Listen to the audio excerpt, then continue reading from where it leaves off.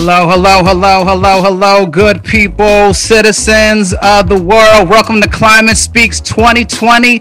I'm your host, Darian Deshawn. We are so happy to have you. We know you could have been anywhere in the world, but you were here with us tonight, and we appreciate it. First off, we hope that you are safe, and we hope that you are healthy. Because tonight we are here to listen and to support our young leaders of the future. We have an incredible lineup of young rock stars happening both tonight and tomorrow night. This year's Climate Speaks crew consists of poets, essayists, and short story writers. So that's what we have in store. And tonight is really a platform for us to step back and to hear their words, hear their voices, so that we can collectively move together as a people. All right? But this is not going to be a passive experience. No. It is going to be interactive, and I'm going to show you how this is going to work. So, because we are in this virtual space, we are on this virtual stage, because we can't hear each other applause, we show applause in another way. And so, two ways, actually. The first way is my personal favorite, which is raising the roof. So we are going to show you how that's done. So everybody in my virtual studio audience, raise the roof. Everybody raise the roof, raise the roof, raise the roof, raise the roof, raise the roof, raise the roof, raise the roof. That's raise the roof. All right. And our second way of showing applause is through spirit fingers. So let's try that, everybody. Spirit fingers, spirit fingers, spirit fingers, spirit fingers, spirit fingers. And we do that because it feels good to collectively move together as a unit, right? Because there is power in that, and there is power in collective action. Collective action, which is the name of the game, which we will mention at the end of the show, but we'll put a pin on that. But my job as host is to make sure that we are staying active. The next thing that we're going to be doing in order to keep you guys active is making sure that you guys are typing away in the chat. That's right. Throughout the show, we want to hear you guys. We want to see you guys typing away in the chat in real time. And there are a couple of different phrases if you're like new to chatting, you're like, I don't know what to type. So we're going to give you a couple of things that you could add. The first one is the word nice. So that's spelled N-I-I-I-I-I-I-I-I-I-I-I-C-E. Make sure that you have a minimum of 5 I's. That's very important. Another phrase that you could throw at us is say word, right? It's pretty self-explanatory. And then the final one is speak on it. So Climate Speaks, speak on it. You get the idea.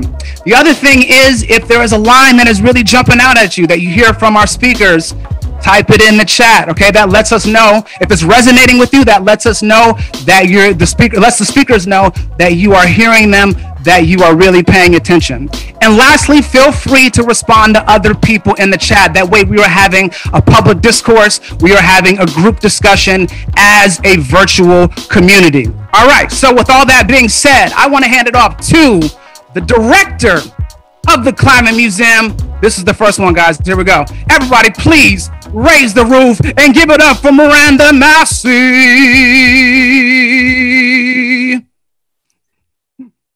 Greetings, one and all. Welcome again to the Climate Museum and to Climate Speaks 2020. We are so happy to be here with all of you tonight.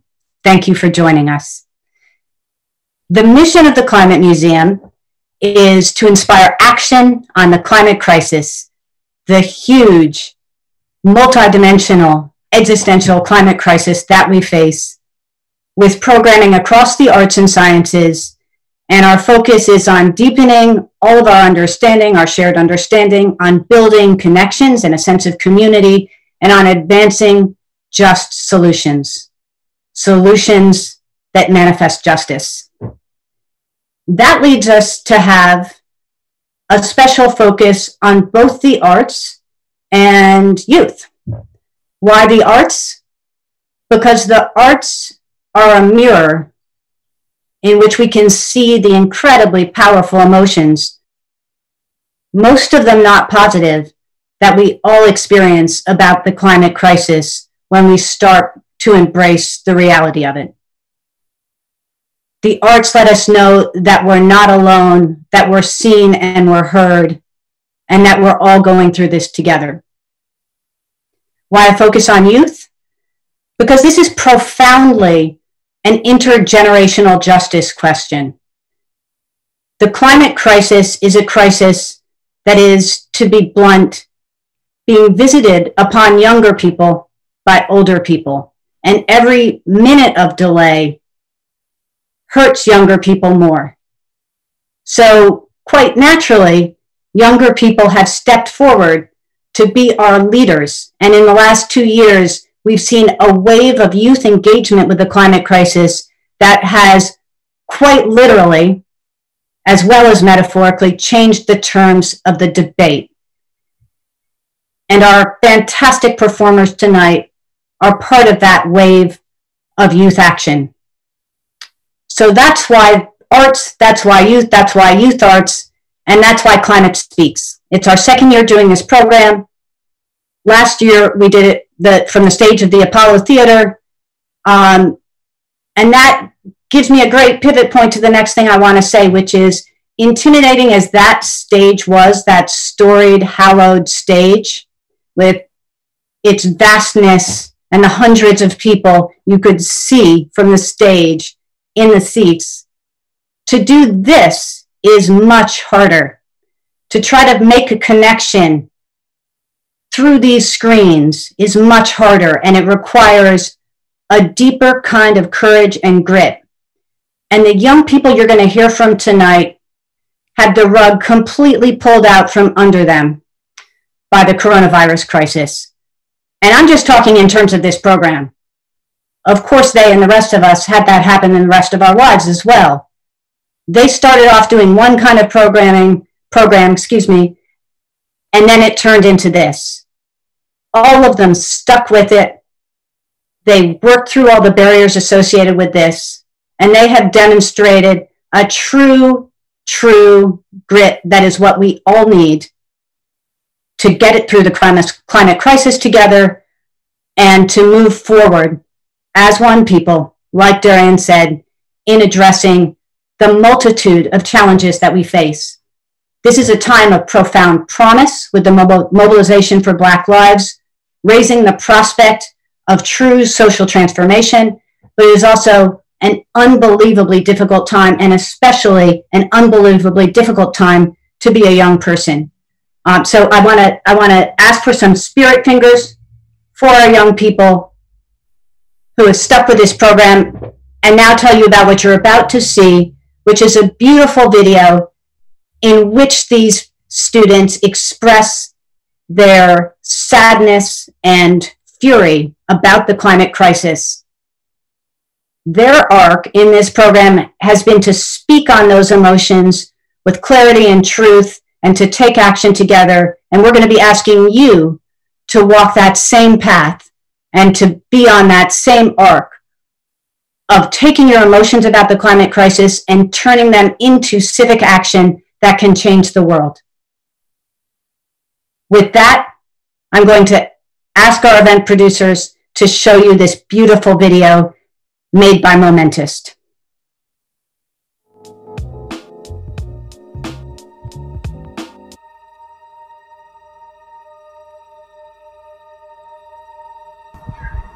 Home is a place of soil, of leaves and bark and branches.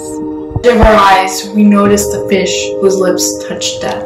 I woke up a second time, and when I did, it was almost like my room had been plastered with white paint. I don't know how to start my life when my end has already been written. We deserve to have only matters. The earth gets what it needs to survive. All they have to do is act. We must spread awareness among the youth of today with the goal of assuaging mother's anger. If you say you don't miss her dancing, you are lying. I should have known that you will always be deaf to what you don't want to hear. I can't believe the denial has erased where my home base is. I'm faceless. Did we take the wrong path? We can let our stories intermingle. Otherwise, I will be the means to your end. Lest angry tides crash onto one more wasted day. Coming routinely to return the waste from whence they came from. No longer do they want to be burdened by letting you in with open arms. We have a choice to save Mother Nature or face her wrath.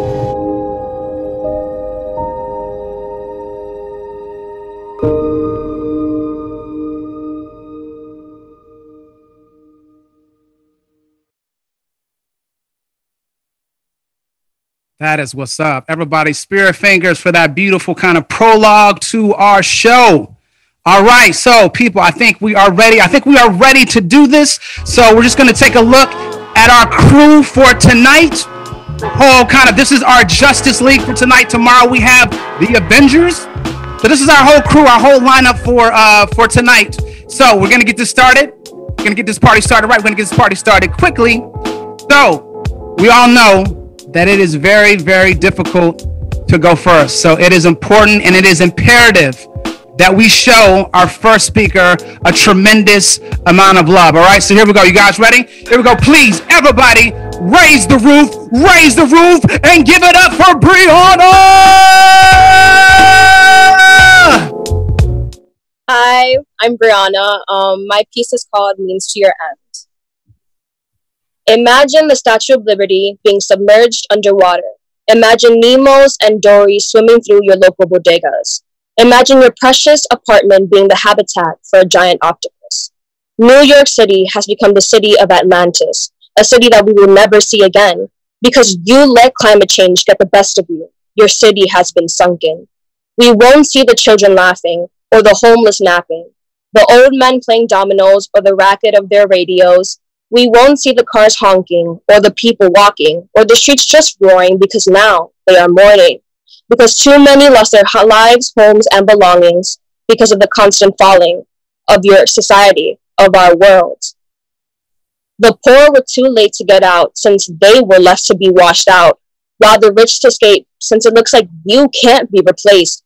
But the little boys and girls who died were able to be misplaced, escape like the black men you harshly imprisoned, keeping them into a cycle of imprisonment. All you do is harm each other instead of listen. But you have to be so ignorant that even shouting in your ear won't change your apathy. And because all you want to hear are my screams when you chop me down and get those useless dollar signs out of my frown. And we are left to see the dead bodies caught about, stuck under the ceilings of their own home. Why must you put those nasty fumes in my air? Why must you spit and degrade them for protecting me? Why must you be power-hungry monsters just to get those useless dollar signs out of me? Why must you? Have I taught you nothing? Why must you drill straight through my heart? I am from America to Africa to Antarctica to Australia. I am from the Pacific to the Atlantic to the Arctic Ocean to the Indian Sea. I am eyes because I can see everything that crawls on me. I am skin because I can feel everything that crawls on me. I am eyes because I can see everything you've done to me. I am the sadness, the joy, and the fear. I am your silent killer that you choose to ignore. While I am thriving, you are diminishing, letting your people die in numbers, only caring about yourself and no one else. That's not how you should act. I will stay here longer than you will, but you still don't respect me. Instead, you spit and degrade me, knowing damn well you need me to breathe. Why should I keep up with your idiocy when all you do is harm me? All you do is destroy me, yet you don't understand how powerful I am. I am the symbol of growth. I am those weeds that grow in between your cracks. I can break you apart or I can put you together, but you need me. Why is it you used to worship me and now step on me like a child having a tantrum? I may be your mother, but I didn't birth your ignorance. You never followed in my footsteps, so you choose to ignore my warnings, knowing I can explode and obliviate you in a heartbeat. You never replace me. You never help your mother after a fall. You act like an incorrigible child, never listening to their mother, always going through one ear and out the other. If only you listened to them. If only you followed in their footsteps. They replant me. They protect me. They listen to me. They tried their best to stop you. Why? I am always living. You decided to cut me down, yet you never realized you can never kill me. I will always come back, while you will become extinct. I am the one who runs this show of your existence. I am here as a wake-up call, because I am your only savior in this mess. I am not one to keep grudges, so all you must do is harness. All you must do is realize that I am here to help. All you must do is open your eyes and ears to the truth, that I, the Mother Earth, is here to save you. Otherwise, I will be the means to your end. Oh, that's how we do it. Everybody fan yourself, fan yourself, fan yourself, fan yourself. Everybody fan yourself, fan yourself, fan yourself. And raise the roof for that poem. Yes, yes. Ah, that was so great. Right off the bat, boom, that's how we do it. So check it.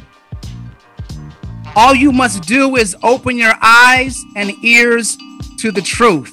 That's what's up. Say word. Spirit fingers one more time for Brianna. And keep those fingers wiggling as we give it up for Andreas!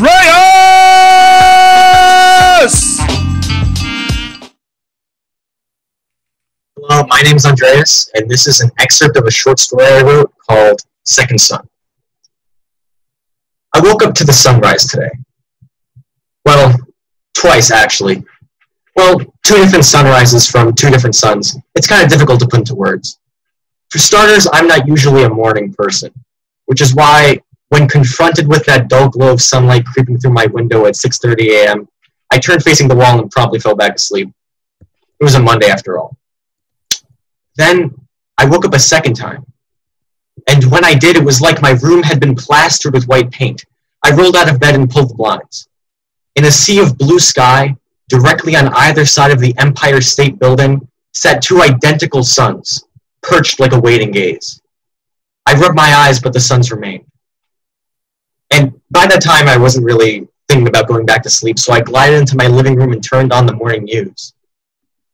For those of you tuning in, my name is Chris Chow, and welcome back to The Daily Chow.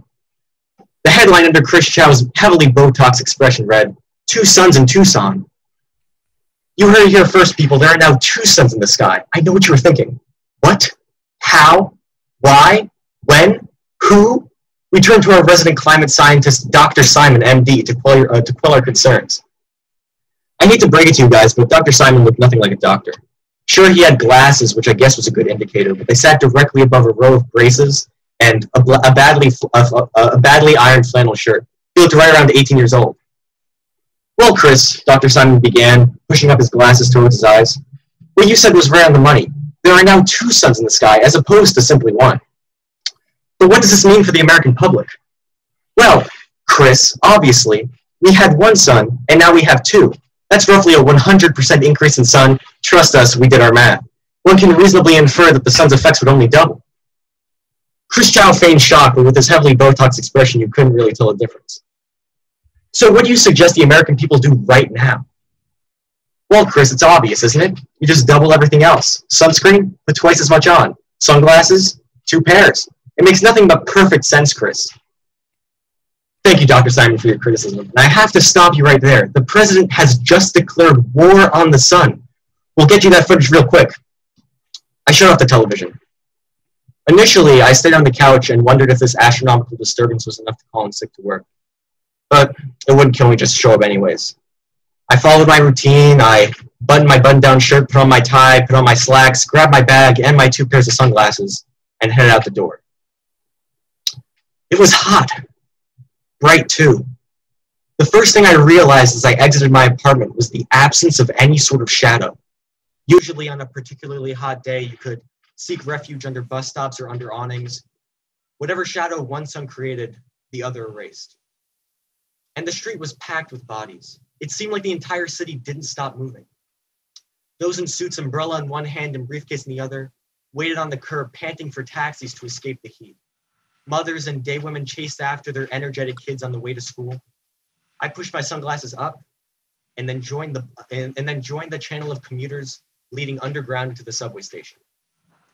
The heat only grew in intensity as I got into the train platform. Everybody shed themselves free of their extra layers, even though the sweat continued to slick down their faces. I pulled out my phone and passed the time scrolling through the headlines. The media came up with a name for the phenomenon: the second sun. There is an immediate and utter shortage of sunscreen, umbrellas, and hats of all shapes and sizes across the globe. Scientists posit rapid evaporation would lead us down a road of constant civilization-threatening torrential downpours. The ozone layer is a goner, obviously. Planes in the sky will melt and drop like stones. Climate will be uncertain. Double everything. Double everything. Double the wildfires, double the weather events. You thought that 21% of Australia's forests were bad, try 42%. Expect crises in places you've never seen them before. Forest fires around the corner in Central Park, droughts in the reservoir. The thought unnerved me so badly I slipped my phone back into my pocket. Before I could even wipe the sweat now streaking down my forehead, the E-train blazed into the station. Chaos ensued when people realized that the train cars were air-conditioned. As soon as the door opened, I felt the force of the crowd on my back. I lurched forward and my head made heavy contact with the metal carcass of the E-train. I crumbled on the platform edge. I do not know how long I've been unconscious, but it has felt timeless. I've had countless dreams, visions, whatever you would like to call them. In one of them, a child shows me a painting he had made in class that day. There's a perfectly green field, gray mountains, a blue sky, and two equally yellow suns on either side of the page. In another, I'm on a beach, watching the first sunset and waiting for the second sunset. It never comes. Life can't always be this way, can it? I hope I wake up soon, though. I have work to get to. Yes, and everybody, we're stirring the pot, stir the pot, stir the pot, stir it up, stir it up, stir it up, stir it up, stir it up, and raise the roof for that short story. That's what's up. All right, so let's check out what's going on in the chat room. What are we seeing in the chat room? It looks like I see, what is it? Sunny side up, huh? Sunny side up, Andreas. Sunny side up 726 says spirit fingers for you all. Coco Zhao says, what a strong start. I agree. I mean, just off the bat, boom. Our two climate speakers killing it from the jump. Kayla Cruz says, loving it. That's what's up. Everybody, spirit fingers one more time for Andreas. And keep them wiggling as we give it up for Chayonica.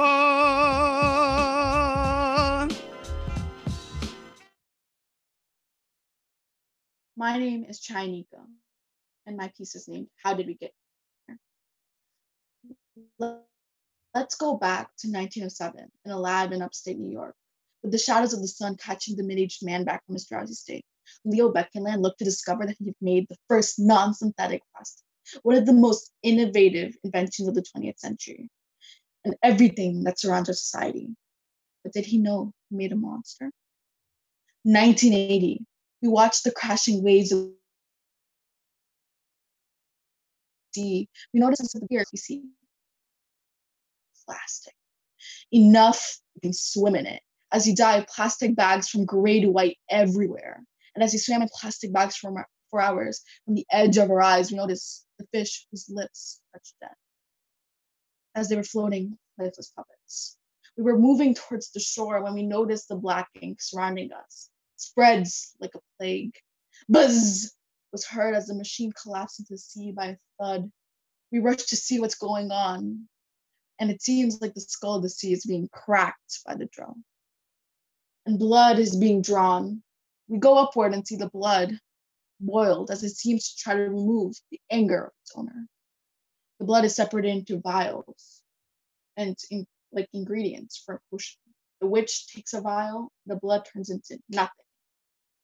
It disappears without an explanation. It comes back as molecules facing the rage and anger of the earth and melts. A plastic bag is formed. That bag is packed like sardines in a box. And then you have it, and it floats away into a dream and into the oceans. But how did this all happen? It's 1941, and the US just entered World War II.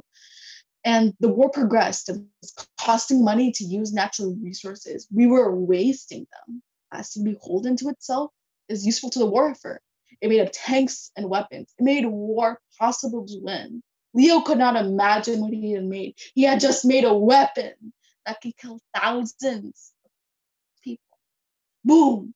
Was heard repeatedly, the blood-stinking soldier. It was the first mass production of plastic. It put plastic in the mainstream, including bags. Plastic was thought of as an equalizer between people. It is a cheaper material that can be made into goods like wood. People could have what the wealthy were having, but plastic was only a symptom of the deeper issue. We walk the tightrope of time where we can fall off at any moment as we keep making plastic everything. 1979, Iran, fight for us, not US, as chants flooded the streets, passing the empty oil mines. The desperation was felt against the Shah government, as it seemed the West was the very godmother of the government and the rich, when it was supposed to be the fairy godmother of everyone. But the West ignored their screams as cities were shining and beaming with metal bouncing off the sun, but the towns of vast lands stayed the same. So workers gave up the idea of adoration of the West because they weren't given that, rather a clickbait version. So they striked, but the scepter was not held by Iran, out of the West. So they placed an embargo on oil and from Iran, and people went down under like waves of plastics in the ocean. The equalizer that plastic is under threat. And we walk the right tightrope, we run the tightrope of time. It's 1988, where NASA warned Congress of climate change, causing irreversible damage to the Earth and to human life. Plastic, like any supervillain, rose from its disguise and revealed its true intention. Yemen, currents. A person wearing pale blue was covered in red. The liquid from his heart was dripping, as sweat was pouring down the arid hills. People, too. It tortures his minds, but it's what happens when it seems like the women of manifest destinies are mortals.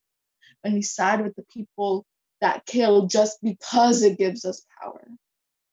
The equalizer facade is disappearing, but too slow for people to realize in the ticking clock of the tightrope. Plastic was taken away across the waves where it was leaving a mark, as it was sent from kings to the thrones to the poor, which swept them literally, which caused the cycle of inequality from poor to rich. Plastic and its creation added to the unruly monster that is climate change. According to The Guardian, by 2050, plastic could account for 20% of the oil consumption and 15% of the carbon emission, being just one villain out of many, and a cost for human civilization because we will not exist. We'll face Mother Nature's wrath and burn like the bags we burned into the soil. It will cause the same oceans we fill with plastic to rise and drown us. So stopping it seems sensible, right? It protects us and future generations. If we do not at least start somewhere, like with plastic bags, then the gases that it produces will be a poison, and the position will make us dance dead by the suffocation of the smell. Plastic is like a drug. It is addicting, and it's like a YouTube rabbit hole. You click a video, and then you continue to watch an hour. Your day is gone, and you can't stop your attempts to do something else. It suffocates the entirety of our world, but it's dangerous. And if we do not at least start rehab, it will cause irreversible damage, not only in our oceans and ecosystems, but the places we live. Climate change can never be stopped, and people will never get the justice they deserve unless we take a step. What you should take from the past is to protect the future. Start before we drown, like floating like this. Yes, yes, yes, yes, yes. And everybody fist in rotation, fist in rotation, fist in rotation, fist in rotation, and raise the roof for that essay. That's what I'm talking about. Check it. Climate change can never be stopped if we don't at least take a step. Spirit fingers one more time, everybody, for Chai and Nika, and keep them wiggling as we give it up for Michelle. Michelle.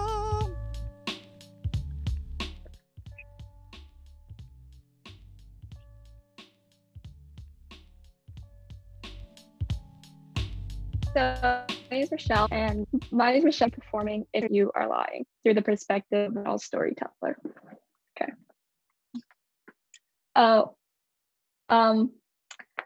Why don't we go back to the beginning of a story so ancient, so old, Mother Earth cannot even remember it.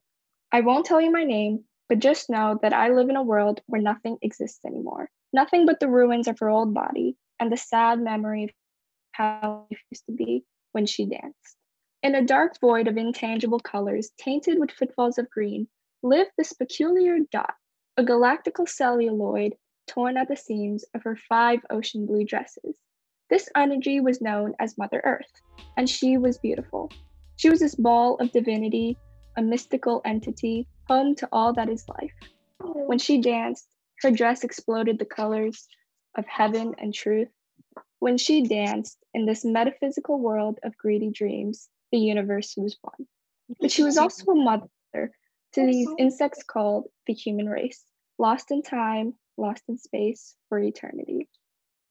These insects lived by a nature of misunderstood board games. Life to them was a simple monopoly. They roll the dice to determine their choices and what their voices will say to their brothers and sisters, blaming it on chance rather than taking a stance for what they have done. Always looking for the next big real, they were slowly killing one another and their mother. Obsessions as sharp as glass shards, up their sleeves they would pull out cheating cards, for they wished to win at this game, even if it was against their own mother. They hurt her without any shame, yet still they would claim that they did not know she was their bruised opponent. They did not know her name. Thus the insects created the crime sin in which they swam in for centuries, distracted by its euphoric illusion, its promise of power. But what was sin without consequence? As the hand moved the dial, her criminal children discovered a new way to cope with the comatose state of their mother. Blackened since they were a plague, for slowly she started to fade away from the stage. Once they realized that the leaves on her arms were shrinking and the grace in her legs sinking deep down into a place too weak to sustain their sick needs, these insects eventually had to leave her for another planet, a rose gold dot that didn't wear the same blue and green dress she danced in. Was cold as ice to match our hearts. Like the refugees we once accepted, we found refuge in this cold alien world, a temporary comfort to what we've struggled to find and probably never will, unless we go back. Years later, we dropped to our knees, bawling and screaming in despair, begging her to forgive us and refusing to share her own water with her. We don't know if she'll ever love us again. We cannot find them, the society that we want for, and so we must wait. Wait for the longed ones to find us instead, longing for what we once longed for as well, in a time when she was still dancing. So in life, you will encounter people who say, it's just better this way. There's nothing we could live in. I hope this story has taught you otherwise, that if we don't stop now with all our harmful ways of living, we won't have anywhere to live anymore. But if we as a people learn to resurrect what once made us human, then maybe we could find a way to sew her beautiful blue and green dress and help her dance again. Ah, yes, she was a beautiful dancer once. Do you remember? If you say you don't miss her dancing, you are lying. Yes, and everybody, we're orchestrating the symphony, and we are raising the roof for that piece. Michelle, check it. If we as a people learn to resurrect what once made us human, that is what's up. Speak on it. All right, so let's go and find out what's going on in the chat room again. See what's happening in the chat room. Let's see what we got. It looks like we have the host is handsome. Who put that down? No, that's not in the chat. That's not in the chat. I made that up. So don't put that in the chat. Put it in the chat. No, I'm kidding. All right. Focus. Sorry. Bad host. It's about the young people. But seriously, it is about the young people. Bram Zeltzer says, imagery so strong. MG 1989 says the emotions still come through. I wholeheartedly agree. I'm here in Harlem and I'm feeling all the emotions. It's beautiful. Maya Brown says, speak on it. Thank you very much. All right, everybody. Woo, spirit fingers one more time for Michelle. And I think we are going to rest our speakers because we're going to shift gears a little bit because we have a very, very, very, very, very, very special guest. And I'm going to hand it over to Miranda in order to give our special guest a proper introduction. Thank you so much, Darian. And I hate to break it to everybody, but we're not going to get that much of a rest because just now chatting with our very special guest, I learned that they were a slam poetry champion for a number of years.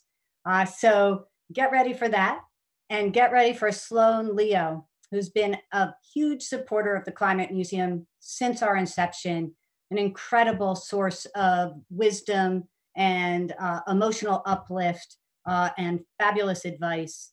Sloan had a long and distinguished career as an environmentalist before several years ago recognizing the intersectionality of the climate crisis and other environmental challenges with social justice issues, they turned to design for social innovation. They're now the director of social innovation for the VADE Group, as well as artist in residence at Queer Archive Work. And without further ado, I'm going to ask for some spirit fingers for Sloan Leo. Spirit fingers from me to everyone else. Also, Miranda and the Climate Museum, let me first just say thank you for being a beacon for us, for giving us a space and the opportunity to really come together and to be in this moment. You started off so accurately by painting the fact that this typically happens at the Apollo. And while we're not together in person, there is a sweetness to this being live and happening together from my living room to yours, wherever that may be. The opportunity to be in community is about showing up for each other. And regardless of whether you're watching this on Zoom or YouTube or beside your child who's performing tonight, we're in community and we are together. And I was thinking about what makes this moment possible. And it's the performers, the MC, this Climate Museum team, all of the supporters who have donated their time, their energy, their insights, their friendship. And I'd like to actually give an offering. Tonight has felt already so nourishing and so righteous. The rage of these young folks and the way that they channel it into something beautiful and poignant and powerful. And what it reminds me of is a poem that has changed my own life, from Pat Parker to Audre Lorde. Pat Parker is an amazing Black lesbian feminist poet. Audre Lorde is like the queen mother of social justice, in my opinion. And in the 70s and 80s, they wrote to each other. So the poem I'm going to share is a short poem called Legacy. And it is a talisman between Audre Lorde and Pat Parker, a message to stay strong in the fight, to stay clear in these unprecedented times. I give you a legacy of doers, of people who take risk, to chisel the crack wider, take the strength that you may, wage a long battle, take the pride that you can, never stand small, take the rage that you can and never settle for less. And I invite that for all of us, but especially to those of you who are speaking tonight. Let your rage become a light on your path. We're so happy that we get to have your brilliance, and I cannot wait to see the near future that we build together. Thank you again, Miranda, for having this space tonight. It's really been an honor to stop by and say hello and get this kind of soul-affirming nourishment that this is offered this evening.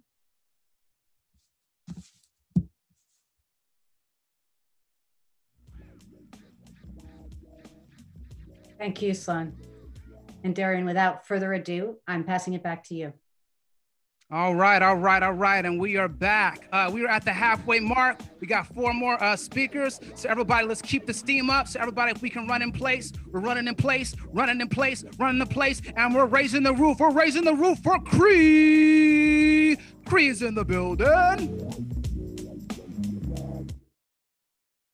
Hi, I'm Cree Gavin Dubois, and today I'll be presenting my poem, Deserving Earth. The earth is suffering, for her heart is heavy. She mourns for her dying children. Her people struggle to eat, to breathe, to sleep. All of this is happening while big brand corporations grow into sprawling monsters. Trees and grasslands cut for cattle fade in destruction until they're sedated by the methane of dairy farms. And in their dying breath, exhale carbon dioxide in their will to live. Fossil fuel giants spread dark dust in the earth's pink lungs. Baby ducklings crawl from black ponds. Metallic emissions coat the leaves as a result of the many luxuries we think we need. Put out the earth. What does she deserve? A vibrant earth withers, her animal population declining as we punish her for existing, forever expanding into her layers. Habitats burned because they exist in the wrong place. Oceans bleached because they exist too close to man. Species vanish because they exist in the wrong forest. They just try to live their lives while these large companies emit record high amounts of carbon dioxide, making it harder for others to survive. Yet no one asks why. Hurricanes rage as temperatures rise. She asks, can you help me? Can you save my children? What we deserve to have only matters the earth gets what she needs to survive. Quarantined, we finally see that when we all work together as a community, we can help prevent any problem from getting worse. Every small step, multiplied by 7 billion, truly makes a difference. Bubbling below the surface, beneath dead zones in a blazing sea, a vision of the earth. She says we have a chance to live in an unstrangled world with bountiful seaweed and oxygen for all. We only have one home. Please, let's try to help it. As sea levels rise, our community is directly affected. The air is getting thicker and harder to breathe. My family, we're dying. Help, please help. I want to safeguard the earth, yet it strikes me back with his cries for reasons I can't explain. She cries back at us in sorrow. I'm sorry, she says. I'm trying my best. We must protect the earth so that she will protect us. Thank you. Woo! That's right, Cree. And everybody wash your hands, wash your hands, wash your hands. No, seriously, wash your hands. It's very important. And shake it out, shake it out, shake it out, shake it out, shake it out. And raise the roof for that peace. Yes. Check it. Every small step multiplied by 7 billion truly makes a difference. Speak on it, say word. That's what I'm talking about. Spirit fingers one more time for Cree, and keep them wiggling as we give it up for Josie.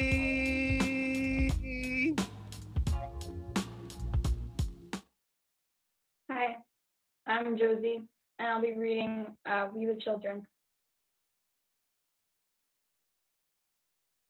We the children call her Mother Earth because she is the one who helped us begin. We quickly rose out of her hands. We grew so high, she couldn't reach us. The skyscrapers carried us to the heavens. Then, somehow, she shrank to our eyes. Was it because of how high up we were?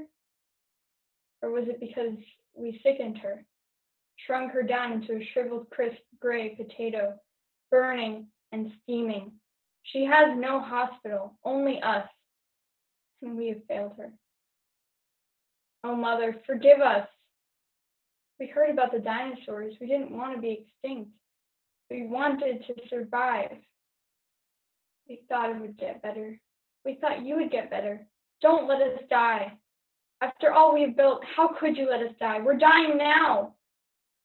We ran your blood through with chemicals, thinking they were gifts, not poison. At least it wasn't premeditated, right? We had no quarrels, only instructions. We've always had instructions for you, since the beginning, when we asked for water and sun and food and air and light and dark, and you gave it to us then. When we asked for energy and speed and power and glory and freedom, you let us find it. Did we take the wrong path? Did you lie to us, Mother? We're trying to get better. We're trying to find our way back. We're trying to survive.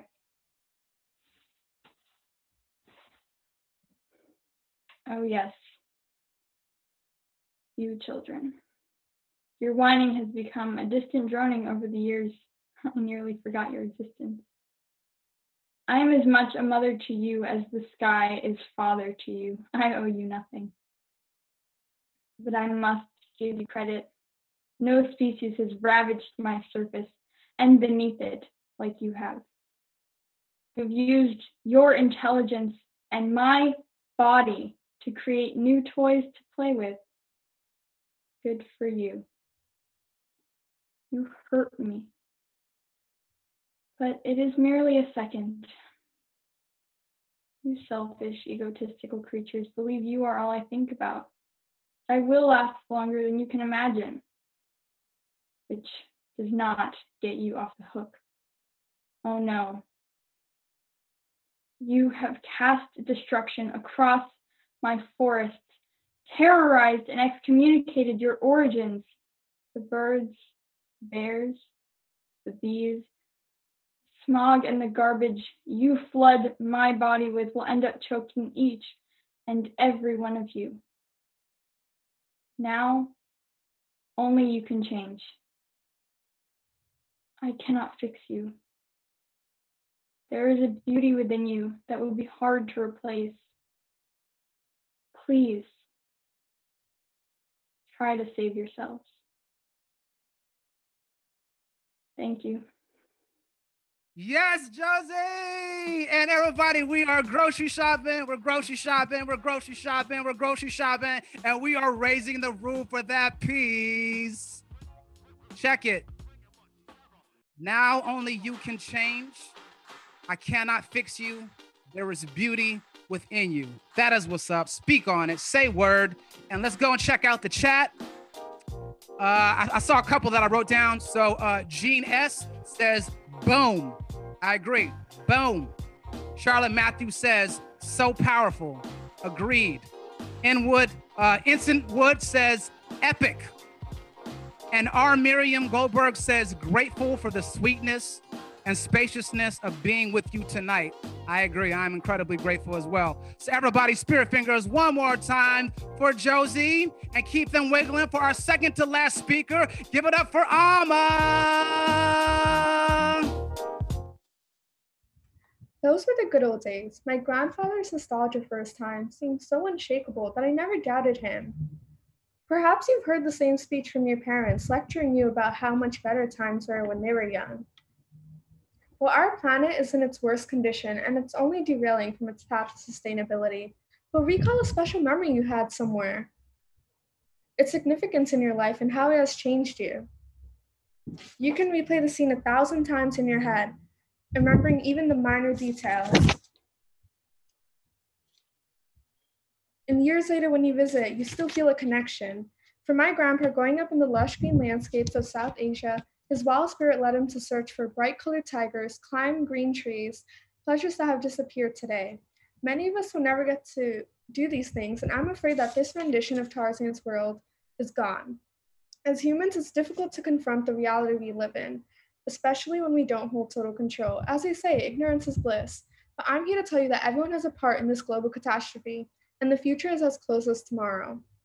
But recall a special memory you had somewhere. When I was 13, I remember the silent, despairing night that followed after an entirety of festivities. Running with cousins, listening to grandpa's stories, eavesdropping on the auntie's gossip, eating fried rice topped with spicy kebabs, which caused me to drink lots of water. In the hours that followed, my father had managed to give his farewells and gifts, parting ways with his 10 siblings. Even after a long day of guests, none of us could sleep that night. What should have been a casual night of watching television quickly transformed into a nightmare, as the words blaring news blared throughout the room. I couldn't take my eyes off the screen, the murky, dark water that seemed to devour everything in its path. For once, I saw a different side of my grandfather, one that couldn't keep his cool or provide strength to others. Through his words, instead, he shook uncontrollably. He muttered quietly and cried. We began receiving calls from relatives, crying in anguish and wishing for answers in the uncertainty. Needless to say, it was quite moving to see someone with so much authority so shaken. A third of Bangladesh was underwater, which meant thousands of homes were being washed away, families displaced, and livelihoods destroyed. We would learn that the village where my father's side of the family, which had also housed his ancestors, was flooded. It had only been a year earlier when I last saw the courtyard bustling with livestock, the pond filled with colorful fish, and the clay house lined with ripe coconut and jackfruit trees. The worst of all was that I felt solace and relief in my New York City apartment, because the disaster had occurred thousands of miles away. About 41 million people were affected in a country that produced the least amount of emissions worldwide. and yet suffered due to the effects of climate change at the expense of other countries. For all my life, I had lived sheltered under the relative safety that New York provided, besides the occasional flooding in subway tunnels or leaking sewer pipes. There was nothing that could surmount the monsoons that were ravaging the Eastern Hemisphere. My parents had taught me to be compassionate and empathetic towards others, yet I failed to share their feelings and thought of my own. The government does not remind us of the struggles that countries are facing unless it concerns their national interests. This shouldn't be a political ploy where leaders wait to intervene at the most perilous time. There's a moral argument that millions of lives are at stake, but also the bigger picture. Our damage is irreversible. There will be an avalanche of effects across the globe, a surge in refugees, severe business ties, and an unbalanced ecosystem, and more. In the weeks after, my family sent aid in every way they could: mail, messenger, nonprofits, organizations. Grandpa would travel to Bangladesh to stay there for 6 months, building mosques in honor of his ancestors and restoring villages. He always had an undying love for nature and people. After all, he had been the spiritual healer for his village. His mind was an encyclopedia for herbal medicines. Both him and father saw beauty in their country, a diamond in the rough. My father soon began investing in apartment flats and reconstructing buildings in his hometown. It'll all be gone by 2050, I would say. I knew more disasters were waiting to come, and I didn't understand how much more he wanted underwater.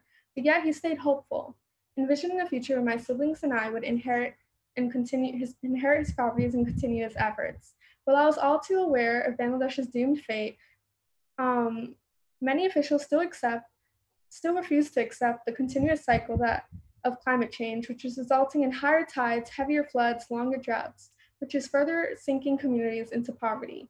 And this problem will not only be present in third world countries, but rising tides will also swallow up cities and sweep away homes across the globe. If my family is willing to rebuild their homes on a sinking landmass, then our leaders must be willing to rethink their environmental goals and consider the future they're leaving behind for my generation. Until then, we have a choice: to save Mother Nature or face her wrath, which won't discriminate. Thank you. Boom! As Jean S. said, and everybody, hypnotize, hypnotize, hypnotize. We are hypnotized by these amazing words. And raise the roof for that essay. Check it. Everyone has a part in this global catastrophe. That is what's up. Thank you so much for those words. Everybody, one more time, spirit fingers for Amma. And spirit fingers for our last speaker of the night. Give it up for Purva! My name is Purva, and I will be performing Flickering Memories. 4th grade, the year of the fireflies. When night crept upon the hot summer day, I would leap up to venture outdoors into the mysterious world enveloped in silhouettes. The dispellers of dark were these living bulbs of light that illuminated my excitement with a glow of unmistakable radiance. Then they cunningly vanished just as my sister and I went to cup our fingers about their papery wings. Even when exhaustion won out against my enthusiasm, the fireflies would etch out ignited mazes on my eyelids, flickering in my dreams. That year, I wrote an acrostic. The words spilled out of me onto a creased page with doodles at the flaps and multiplication practice on the back. F, fly with bright lights. I, it is a beautiful sight. R, riding with the wind. E, easy catching. F, finding with your eyes. L, light the dark night. I, it is the best thing in nature. E, everywhere in the sky. S, shining so bright. Fireflies, my first poem.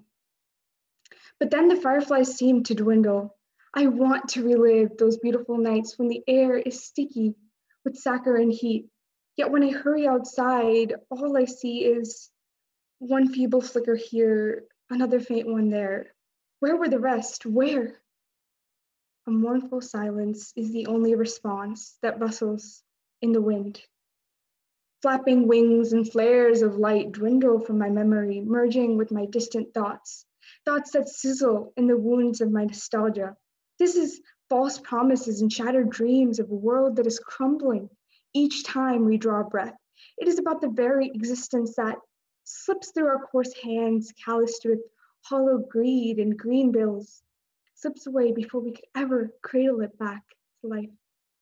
Even our artificial bulbs and fluorescent streetlights hold the truth behind these silent stories of loss. Imagine the scale of this apocalypse that we have trapped our planet in, where the flick of a switch is enough to smolder our past recollections and steal away the experiences of our children as we rock our wounded past back and forth, desperate to find calm in the sea of broken jars. Bottled stories spill out of us in tales of sorrow and regret.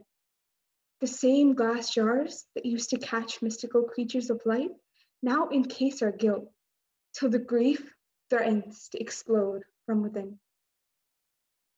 So when the moment comes to recount the past to our children, what can we even tell them? That we simply failed? As we clear our throats to reminisce on those pale, flaky memories, fraying cords we aim to sew back together in vain, it almost feels as if those days were a fairy tale. Days when dizzy laughter was the language of summer nights. Days before reality or industry, commercial corporation or palm plantation could ever find their way into my dialect of fragmented English, woven into a Telugu mother tongue. Because looking back on the past is like dreaming. Each moment we cling at this ignorance brings us closer to a future where fireflies only belong in the depths of our imagination.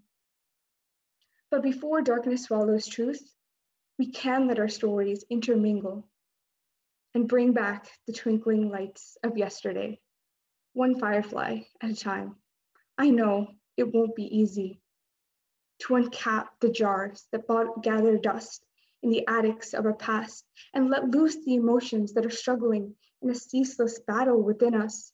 But this is a choice that you and I can make, lest our love of life ebb to a distant story we tell our children with a note of lingering heartache. Thank you. Yes! Mic drop.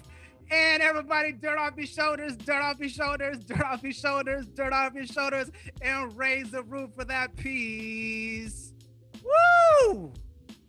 This is a choice that you and I can make. That is what's up. Say words, spirit fingers, everybody, one more time for Purva. And citizens of the world, that's all of our speakers for tonight.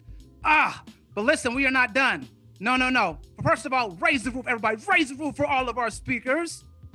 But hold up, we are not done, okay? So now we need to take all of this amazing energy that these young people have given us, and we need to harness it for some collective action. Remember, I mentioned that before. Collective action is the name of the game. So I'm going to hand it over to Miranda to tell us what is necessary and what you need to do next.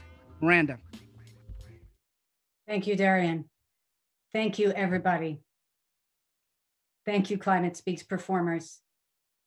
All of that energy, all of that power that we all just experienced, we need to use it to move forward together. I said earlier, the climate crisis is an intergenerational justice crisis, and that's true. And we need to accept and follow the leadership of young people, like the young people who've spoken out tonight.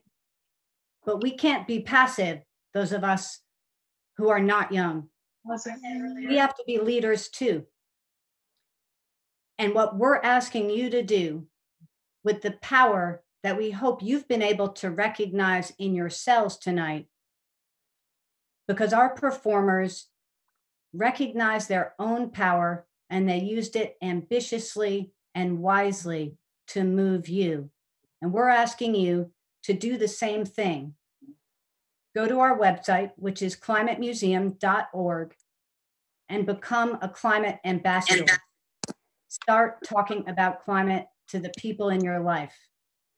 That might seem like a trivial thing, but experts say it's one of the most important civic actions that we can take on the climate crisis. And the reason is pretty simple. the large majority of us are walking around, 57% of us in the US, walking around freaked out about the climate crisis, but also shut down. Why? Because we're outscaled.